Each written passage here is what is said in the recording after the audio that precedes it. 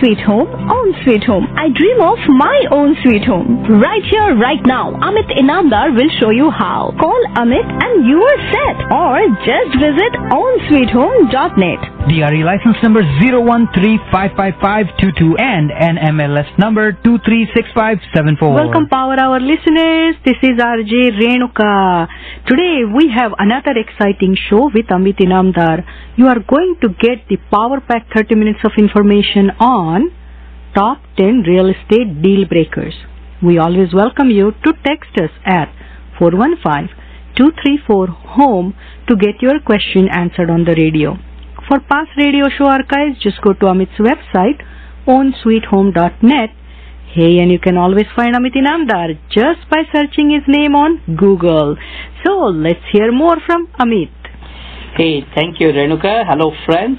Own Sweet Home and welcome to my show, Power Hour with Amit Inamdar. Real estate deals happen every day. Some are successful and some are not. Negotiations is at the center of all real estate transactions. You may have heard this before. Everything is negotiable. However, that is within limits. All parties are educated and have interest in the deal. So no one is going to give up too much and be unhappy just to make the other party happy. So it's always better to know what to negotiate and how to negotiate. Otherwise, you may land on some deal breakers before or even during the transaction. Hello listeners, if you have any questions today about real estate and loans, Amit will answer them for you right here, right now. Just send your question via text to 415-234-HOME for a response on the radio. So Amit, tell us what can go wrong with the real estate deal? Well, any deal, any project requires putting together a successful team. In real estate, the immediate team members are the buyer's agent, seller's agent, escrow officer, title officer, inspectors, appraiser, insurance agents, and possibly many other individuals. Big names do not necessarily mean better service. It is all about having a collaborative effort of the supply chain partners to close the deal smoothly. Just imagine the complexity of the real estate transaction where we deal with 43 different people from 14 different industries to complete 7 stages of the real estate transaction. Wow, that is a lot of professionals involved in the process of home buying and selling. And it is important that all of them work in sync to take the real estate transaction to completion. For example, a refusal by a title company to insure certain aspects of title defects may make the lender hold off the loan and buyer may not be able to buy the home. Damages mentioned in termite report may cause lender to hold off on delivering the funds until the defects are fixed. Leaky roofs and any structural problems may make buyer uneasy and not move ahead with the purchase. So there are chances of many things that can go wrong and can turn into deal breakers. So first and foremost, you need a successful closing team when it comes to a smooth real estate closing. And second reason deal may break apart is due to participants acting unprofessionally. Well, I see this happen sometimes, and many buyers do not get accepted into a contract when I'm representing the seller. There are offers buyers have written where there are numerous errors and discrepancies. Even with a well-written offer that gets accepted, buyer may delay depositing the money in the escrow on time, and seller may choose to cancel the contract unilaterally for buyer failing to perform a contractual action. Buyer and seller should respect each other's agents and should not go ahead with the discussions and communications with each other directly. Having an extra layer of agents in between buyer and sellers helps isolate the emotional factors affecting the transaction. I remember a situation where we were representing the seller, and even after we had told the seller not to communicate directly with the buyer, just because buyer wrote a nice offer, he ends up sending a nice email to the buyer's agent saying, "Hey, thank you for the great offer you wrote. We are looking forward to closing with your buyers," without getting us involved. And you know what happened later on? The appraisal came in lower. The buyer did not have an appraisal contingency. And then the buyer said, oh, I want to have the price reduced, Mr. Seller, you're so nice. And the seller reduced the price by almost $20,000, you know. So you have to have that extra layer in between. True. And people need to listen to what their professional advice they're getting. True. Amit, I have seen situations where seller is so upset with the buyer that they refuse to sell to specific buyer, even though, you know, that buyer is willing to pay substantially higher price. Absolutely. As I always said, the real estate transaction is both emotional and financial transaction and has to be negotiated on both fronts. I can tell you many instances where a seller has accepted offer from a buyer that is lower than the highest offer and sometimes with a lower down payment. Rather than writing, fill in the blanks real estate contract, an experienced negotiator like me focuses on win-win situations where both parties are emotionally connected and have a fair financial dealing.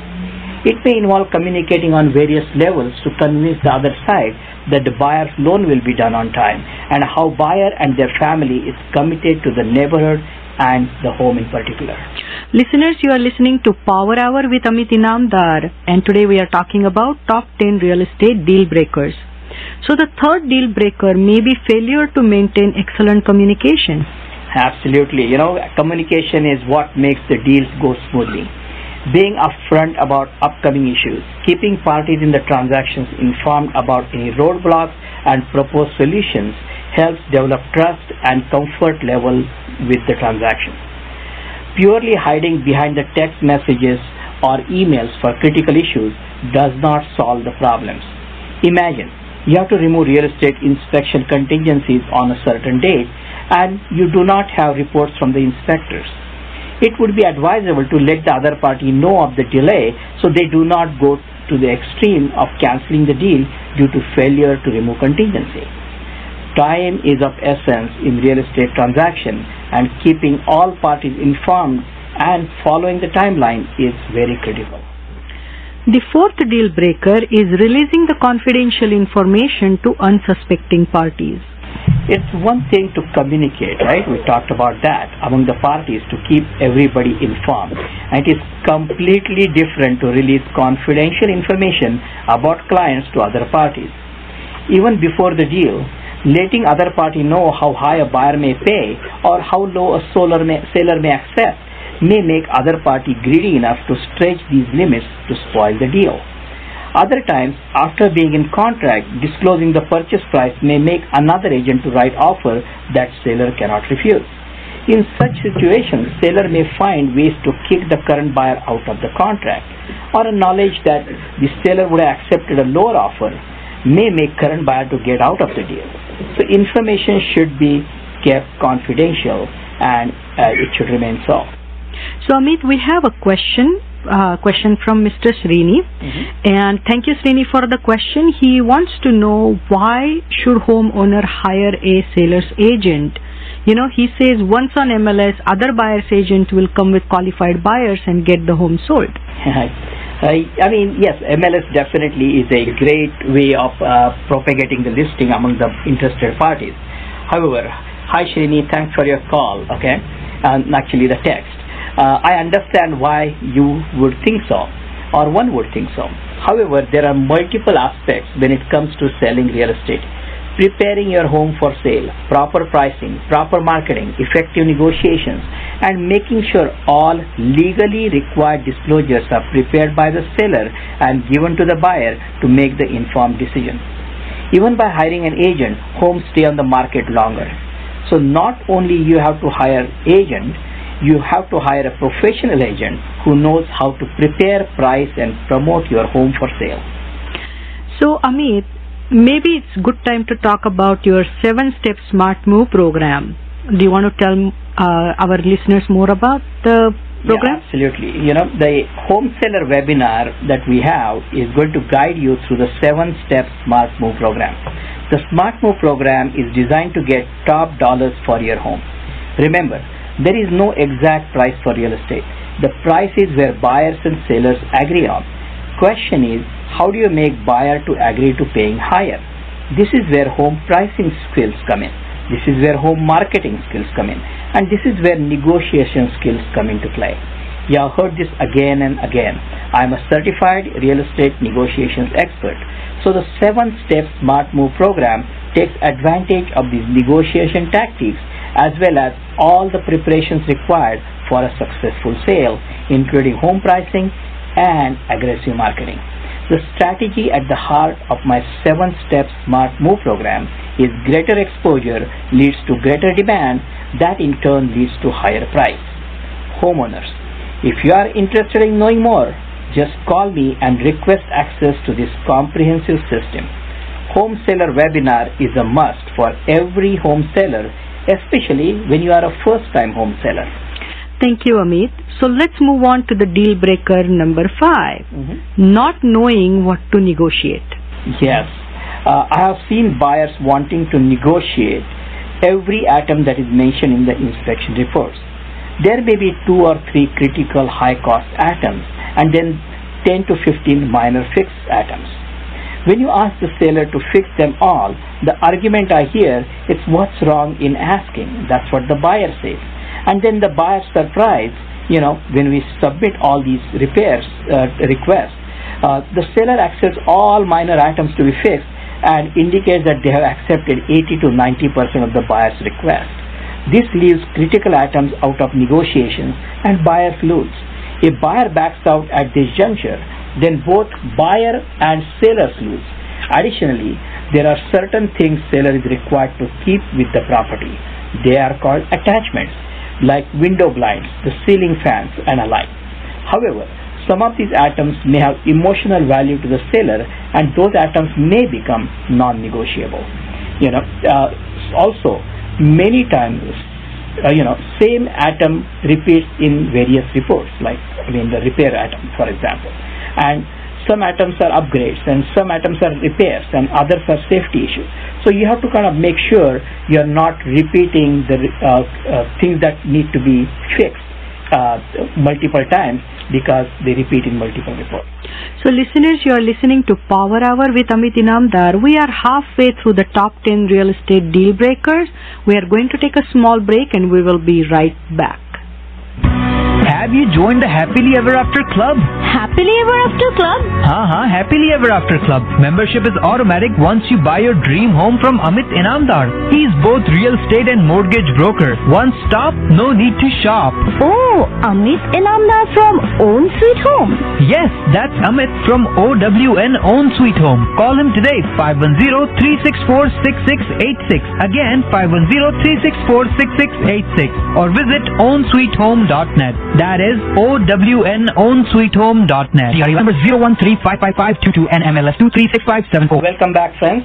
This is Amit Inamdar. And if you are in the market to sell, buy or finance your home, you will get unbiased advice that will save you money. And that's my promise to you. To get hold of me, just Google my name, Amit Inamdar, real estate broker, and you will know ways to find me. Having all your questions answered at one location and by one person means saving time, money, and having peace of mind that you are being cared for by someone like me who knows this business. Today we are talking about important topic of top 10 real estate deal breakers. Listeners, if you have any questions today about real estate loans, Amit will answer them for you. Just send your question via text to 415-234-HOME, 415-234-HOME for a response on the radio. So before we continue with the topic, I want to educate home buyers regarding the first-time home buyer webinar that they can watch from the comfort of their own home. Renuka, you want to tell them about it? Sure, Amit. Yes, listeners, the webinar is free and is easily accessible online on Amit's website, ownsweethome.net. That is OWNsweethome.net. If you want to learn about current market and home buying, you can view this first-time home buyer webinar. If you are a first-time home buyer or just want to feel comfortable with the home buying process, do visit the website and listen to the recorded webinar. This will not only give you the overview of the home buying process, it will also pre-qualify you, let you know more about neighborhood selections, school selections, and much more. Link is located on the main home page slider. You cannot miss it. Hey, and if you do not remember the website, just Google Amit Inamdar, real estate broker, and you will get to Amit's website. After you have viewed the webinar, all your questions may have been answered and you will have new questions. This is when you can have one-on-one meeting with Amit for your pre-approval and neighborhood selection. So today we are talking about top 10 real estate deal breakers, and we are going on with deal breaker number 6, which is mold issue. Wow. There has been a great deal of publicity regarding the existence of toxic and non-toxic mold in homes, apartments, and commercial buildings. Current information indicates that some type of molds may cause severe health problems for certain individuals.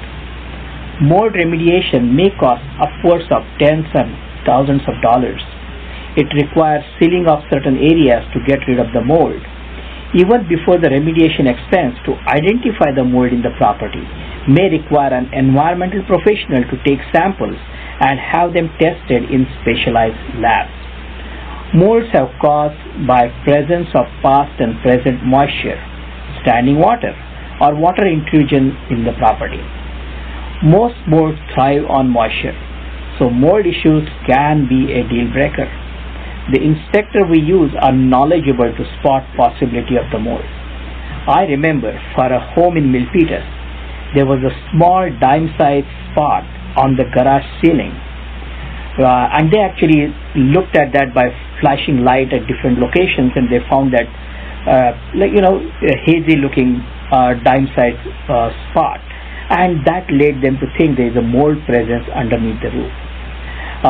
We had the seller remedy the situation, and my buyers were super happy to purchase a home that was mold free. Mold definitely is a serious issue, and another serious issue that can break the deal is foundation issues, Amit, and that is our deal breaker number 7. Yeah, absolutely. Many times during inspections we see cracks on the wall, and mostly these are settlement cracks and not foundation issues. However, there are certain neighborhoods in the Bay Area that are known for poor soil conditions and have severe foundation issues. Even though the specific home may not have issues today, however, knowing the neighborhood, foundation troubles may develop in future. Foundation works, remember guys, cost a lot of money. I know a neighborhood in Pleasanton where a group of townhouses spent $60,000 each to have the foundation issues reinforced for the whole 8-unit building. So a lot of times it becomes critical to know if HOA covers any structural issues or it is left to the homeowners. And then we have this tilting tower of San Francisco that's in the news for some time, right? Yes. And that's again, they dug deep, for all the city code and everything, and still ended up finding this heavy foundation issues because the whole building is tilting now. True. So listeners, you are listening to Power Hour with Amit Inamdar, and today we are talking about top 10 real estate deal breakers. So our next deal breaker is number 8, is poorly managed homeowner association. Well, many buyers just ignore the set of homeowner association documents, They come in bulk, and there are so many of them and thick documents that people just tend to ignore it. But those documents contain the budget, the newsletters, the financials of the homeowner association, and they tell a story hidden in the details. I have seen special assessments on poorly managed associations as high as $40,000 per unit, and this particular association was in Fremont actually, and I remember the townhouses basically had HOA dues at that time. This was in 1999, as around $350 per month, and on the top of that, since the outside was made out of wood shingles, so it was not like a stucco or something, it was wood shingles, and they had never done any termite work on it. And when they did the inspections, the inspection company suggested that anywhere from $40,000 to $50,000 may be the expense per unit to fix all these things, and that was scary. Selling a home in that complex was a nightmare at that point. So it is critical to know if the reserve for future work are fully funded. If there is any shortfall, that turns into special assessment. So this particular association did not have $40,000 per unit. So homeowners would have to foot the bill to fix these problems. And termite issues are very important. And they need to be taken care of ASAP. And many times associations keep their dues low, and they are not by not fully funding for the future reserves. And they keep it low because home buyers want it low, homeowners want it low, and then it comes to bite them down the line. So poorly managed associations can be a deal breaker. Home sellers will have trouble selling their units as the buyers may not want to take over those expenses. And today even we have this situation in one of the apartment complexes too. Yes. And they're actually suing the board, homeowner association board, which are the owners. They are getting sued by the rest of the homeowners because they think that they didn't do a good job of managing the property properly and doing the inspections on time. Wow. So, listeners, are you listening to what the deal breakers are in real estate?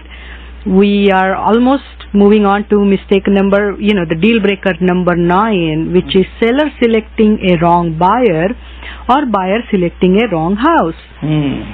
Sometimes buyers get into contract super excited, and then they get cold feet. That means the seller did not do the due diligence on the buyer's emotional commitment and financial ability when selecting a buyer.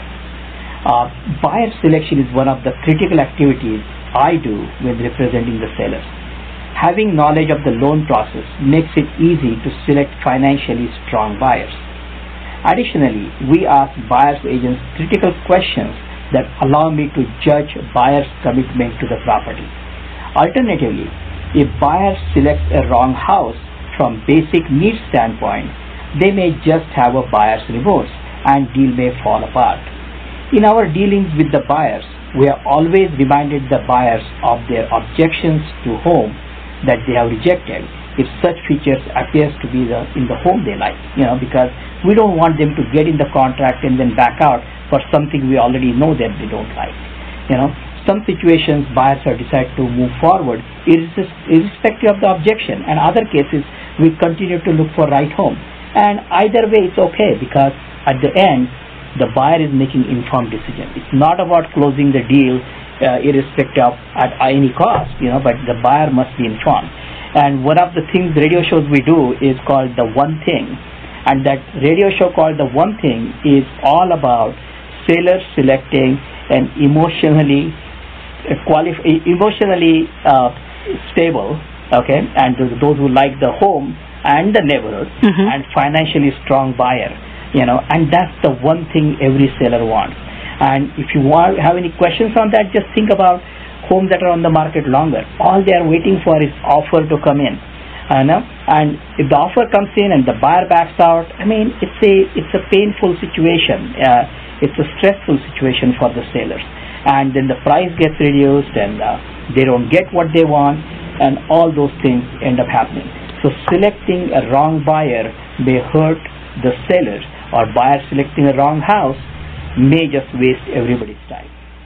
So listeners, you have been listening to Power Hour with Amit Inamdar. If you want to get hold of Amit, all you have to do is Google Amit Inamdar Real Estate Broker and you will know ways to find Amit. Today we have been talking about top 10 real estate deal breakers, and the last one, number 10, is selecting a wrong agent. Real estate transactions are complex, and selecting a wrong agent may mean you're not satisfied with the representation you receive. Many times it may be too late to cancel the deal. However, wrong advice may make your deal sour. It's so critical to have trusting relationship with your agent to close the transaction successfully. I remember some time back, one of the buyers who was buying a home in Fremont, and the appraisal came in $30,000 lower than what he was offering. He had heard me on the radio. He was being represented by somebody else. He called me and said, what should he do? I said, just go forward with the deal. The market is going up. The guy still backs out, and later on, a year later, buys another home for $100K higher in the same neighborhood. So you need an agent that puts the confidence in you. So thank you, Amit. Top 10 real estate deal breakers we talked about today. It affects both buyers and sellers, and one should select an agent like Amit who has extensive experience to guide you through the unforeseen scenarios that may derail the deal. Thank you, Renuka, and thank you, listeners, for today's Power Hour.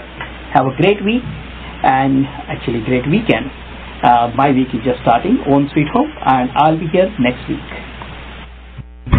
Have you joined the Happily Ever After Club? Happily Ever After Club? हाँ, Happily Ever After Club. Membership is automatic once you buy your dream home from Amit Inamdar. He is both real estate and mortgage broker. One stop, no need to shop. Oh, Amit Inamdar from Own Sweet Home.